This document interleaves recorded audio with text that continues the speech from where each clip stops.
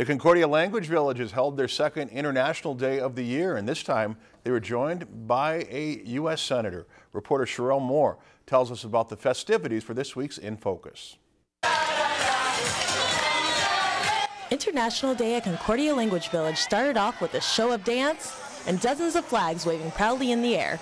For Minnesota Senator Amy Klobuchar, being back at the village is extra special. Her daughter was once on this stage as a member of the French village. She really enjoyed it, and she went on to do a lot with French. She ended up a summer in France and becoming really fluent in France, and I don't think it would have happened if she hadn't gone here.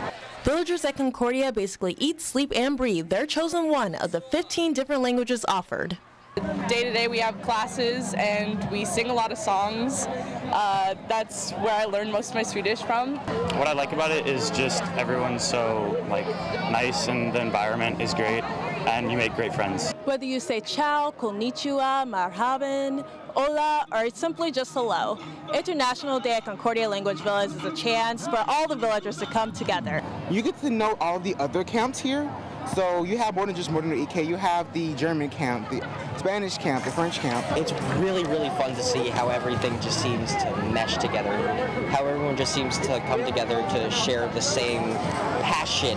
Everyone is a part of the parade, but there's also a World Cup-style soccer tournament, games, and lots of things your taste buds will enjoy. My favorite part about International Day would have to be all of the different foods. After reflecting on the evening, the senator says it's important to remember there's other countries outside of our borders, and it never hurts to enrich yourself. These students are going to be ambassadors to the world for us, and they do that by coming to a place like this. Reporting in Bemidji with this week's In Focus, Sherelle Moore, Lakeland News. If you enjoyed this segment of Lakeland News, please consider making a tax-deductible contribution to Lakeland PBS.